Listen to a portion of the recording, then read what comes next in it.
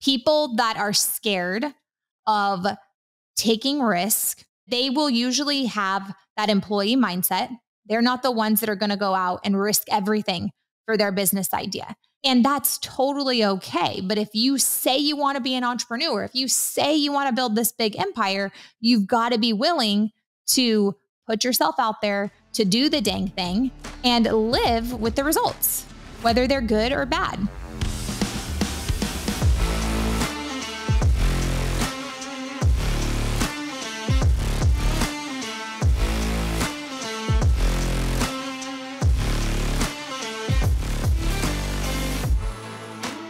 Hi friends, it's Cayla Craft here. Today we're going to talk about failure, the big old F word, failure. So I'm going to share with you a couple stories, and they're not just like failures of my own, but I'm also going to share some popular failure stories to show you that failure is a part of the process. And by the end of this episode, I hope you know that your mindset is everything. It's the most powerful thing you own is your perspective. And so when you can shift that and look at whatever you're going through right now in your business as an advantage instead of a disadvantage, you can start winning. Okay. So I'm going to share with you a failure story. I want to say like 2021. Okay. So it was just a couple years ago. Chase and I were working with a marriage coach, and I had him on the podcast like a lot as well. And it was just fascinating to me because it was really helping us love each other better and choose each other again and again and again, instead of just like living in the ick that sometimes marriage could be. Okay. Just being honest. So we were working with this marriage coach. I was talking a lot about it on social media, and we got so much interest from people like, oh my gosh, like I want to have this relationship with my husband. Oh my gosh, like I need help with this. Like my husband needs this, da, da, da, da, da. And I was talking to my marriage coach, and I was like, what would it look like if we did a program together? Like that would be awesome. Like I have the audience of all these women that need to have better marriages, and you don't have a course. Like what if we created one and we were going to do like a retreat and everything? So we planned it out. And I would say we didn't plan it out with excellence, but that's like hindsight 2020. Like I really thought like a ton of people were going to invest in this and we were going to help a ton of marriages. Like I had a lot of hope that it was going to go amazing. Okay. So we did this live class, and we had hundreds of people register for the class. And we had a lot of people actually show up for the class where we're teaching some tips on marriage. I can't remember now what we taught. And then at the end, we offered the 12-week course that came with a retreat. Okay. So we did it. And I thought, oh my gosh, for sure, we're going to get like 50 people at least to sign up. And it was crickets. We had one person sign up, and we ended up having to refund them their money. And I ended up just like helping them out one-on-one because I felt bad. I was like, well, I don't want to just like leave you guys in the dust. You guys were the ones that wanted to invest in yourself. So I like coached them one-on-one. Chase and I both did actually. And the reason we had to refund the money was because like the retreat costs a lot of money. Like one person signing up wasn't going to even pay for that. And so it was like, okay, this was a complete failure. Like, let's just call it what it is. It was a failure. It did not work. And I was embarrassed because this was like, I, talked up my whole brand, and, my business coach, my marriage coach saw it, right? He was like, oh my gosh, this is going to be amazing. And then it was like completely fell flat, and I was embarrassed. I was annoyed that we had put work into it and it didn't turn out well. I also got mad too, because I was like, gosh, like all of you guys asked for this. And then we created this awesome thing and you didn't buy it. And I was like mad. I was going through all these like stages of grief, and it was crazy. And I wanted to share with you how I turned my mindset around and learned from this. And I feel like I'm better for it today. This isn't the only failure I've had in the last couple of years, but it was the one that I feel like could be like the most relatable to a lot of you entrepreneurs. Well, you're excited about something. You think people are going to buy, and then no one does. And sometimes when one person buys, it's a win. Okay. I'm not putting that down. But for us, like just because of the overhead with this retreat, like if you're putting on a retreat, it doesn't work with one person. You got to have more people. So failure is not avoidable. I want you to write that down. Failure is not avoidable. It's a part of the process. They say that 3.8 failures are necessary to have one successful venture in your business. And I think that's just like on average. I feel like I've had like hundreds of failures inside of my business, but I want you to understand that every time you fail, you learn something. Failure is actually what makes you into a true entrepreneur, because you're like, well, I found 100 ways that don't work, but here's what does work. Failure is adversity. And what happens when you have adversity in your life? There's the creation of character. In the Bible, they talk about that's the refiner's fire. All your impurities start to go away, because when you fail, when you are exposed to adversity, your true character shows. You find out what you're made of. And look, what happened to me? I had this failure and I went totally into victim mode. I'm like, why me? Like what? Like I was annoyed. And it showed like, okay, we have some, like, you need to go on the potter's like hands and get like reformed here, because you are not a victim. You chose to do this and you have nobody to be mad at here. Just take responsibility, but I got to work on that part of me and go, gosh, why is the victim mindset still coming up, Cayla? And there was a lot of work I had to do around getting rid of freaking entitlement. You're not entitled to success. Just because somebody said that they wanted something and then you gave it to them doesn't mean that they're going to buy it, and you're not entitled to them buying it. And I had to rework everything around what it means to be an empowered person in business. And was it painful? Absolutely. Because you see parts of yourself that you don't really necessarily like to own. You're going, oh gosh, I do that? Ooh. This brings me to the next step when it comes to failure. When you start to accept responsibility for the failure and you don't blame it on anybody else, you just say, okay. When you accept responsibility, that's when you get to learn. And you go, okay, what could I have done better? What did I learn from this process? And when I went and started to dissect it, it was like, okay, there was no ramp up to this. Yes, I had a couple people want it. Okay. Like 10 people. Let's be real. There was 10 people who wanted it. And there was no progression of teaching people why they absolutely had to have this course and why this was the only thing that they needed in their life. And that's part of marketing. So we did a really bad job at presenting that to them of why they absolutely could not live without this course and without this retreat. And so we learned from the marketing efforts that we did a bad job. The pitch was off. Inside of the class that we gave way too much value. And I'm not saying way too much value, but way too much information. And when people have too much information, they already feel paralyzed. So they're like, wow, I got all this for free, this information for free. I need to work on this because I feel like I'm so far away from what they're going to teach in the course. So I'm going to do this first, and then hopefully they offer this again. And that's what basically happened. People were asking later on about it. But then I decided, I was like, well, the whole reason I did this wasn't because I had a passion for helping marriages. I actually never wanted to be in that business. I did want to help people, but I was like, oh, I want to give them what the people asked for, And I was doing it for the wrong reason. Just because somebody asks you for ice cream doesn't mean that you should open up an ice cream shop when you know nothing about ice cream. Right? So that's where there was the wrong intentions behind it. And obviously it didn't work out. And I'm glad now that it didn't work out. Failure is fertilizer. Write that down. Failure is fertilizer. Everything you learn as an entrepreneur comes from mistakes.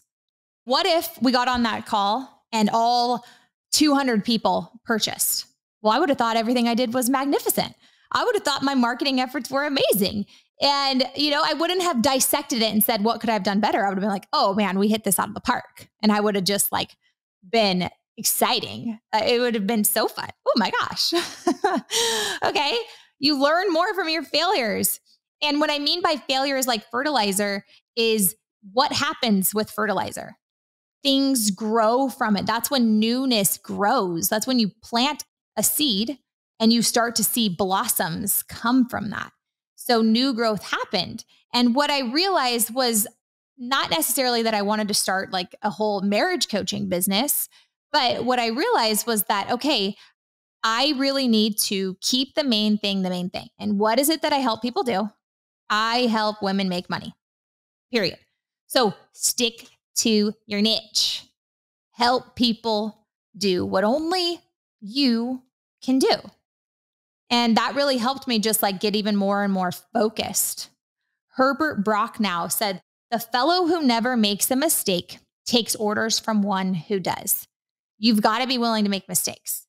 People that are scared of taking risk, they really take that safe path in life. There's nothing wrong with those people, right?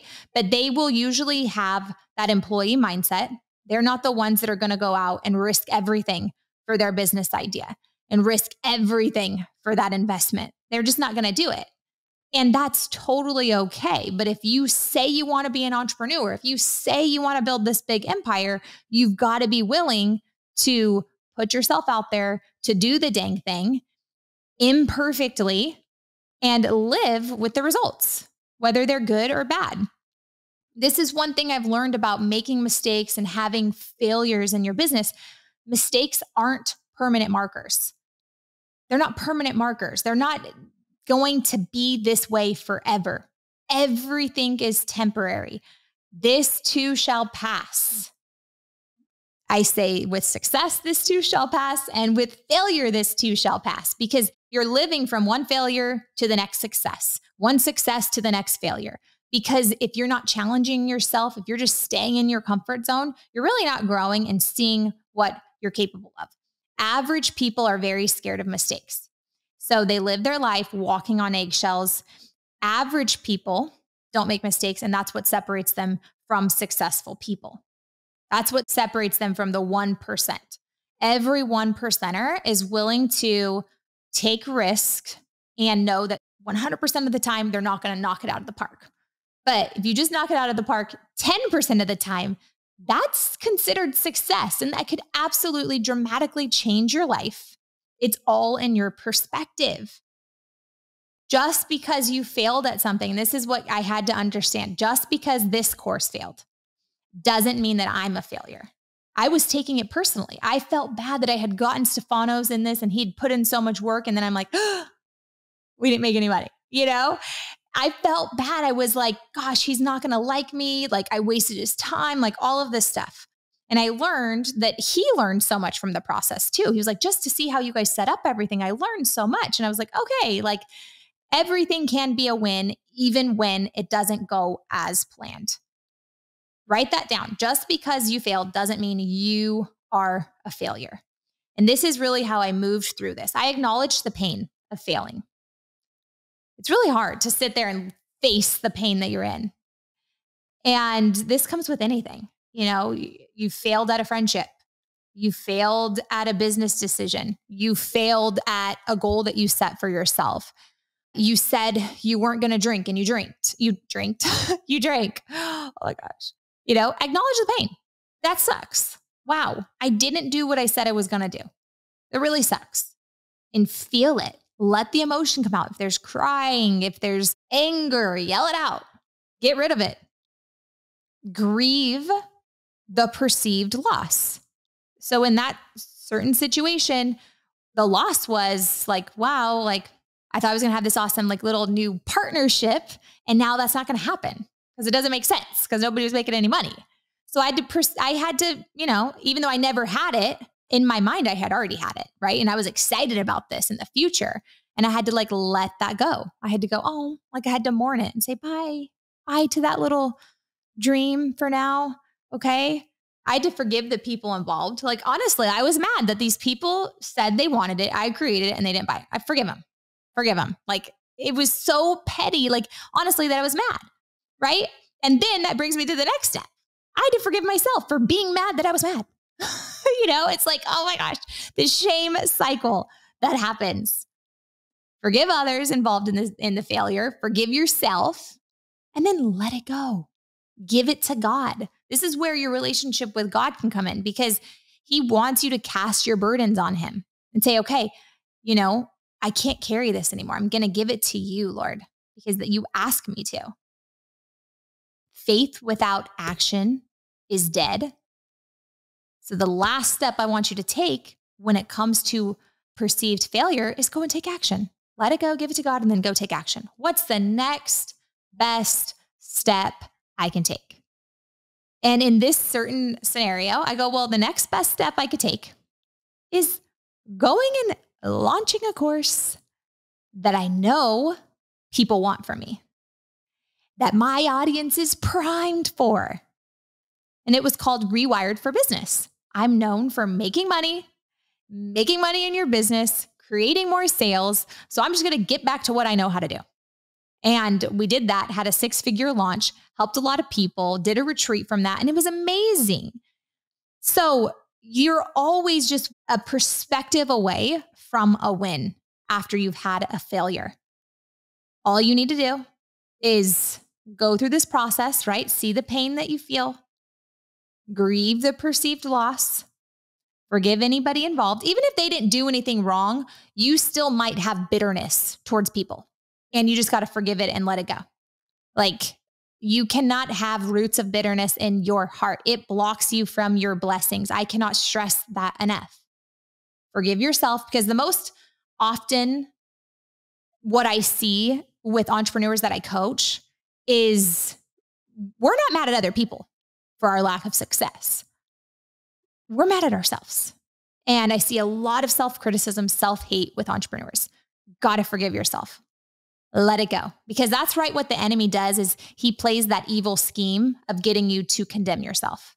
So then you don't take action because you don't believe you're worthy of success because you've done too much wrong. And I want you to know right now, that's an absolute lie from the pit of hell. You were redeemed, and God will restore everything that you've lost while you've been in this pit. It's time to let it go. Give it to God. Go take action on your dreams. If you feel like you keep ruminating on it, you've got to go to your prayer room and you've got to ask people to pray for you. Go to church. Most churches I've been to, I go all over the place to churches. There's always people like, hey, if you need prayer, go to this room. Go to this room. Be the person, raise your hand up and go, yeah, I need prayer because I can't get over something. Have somebody. There is so much power with somebody praying over you. Let them lay hands on you and be delivered from that stronghold, because that's all that it is. If you are overthinking things, it's a stronghold. It's a spiritual scheme against your destiny. I hope this episode was awesome for you. I hope you go out there and actually take action, get back up again and again and again. You might fail today, you might fail tomorrow, but guess what? The sun rises the next day and you got another opportunity to go at it again. And that's the type of mindset you want to have, because that's what winners do. That's what champions do. They know it's not the one failure that defines you. I remember I was working as a nurse and I was taking care of a patient that I was like completely bedbound, and they had the TV on. And so of course I'm like giving a bath, but I'm watching the TV too. And such a great nurse, right?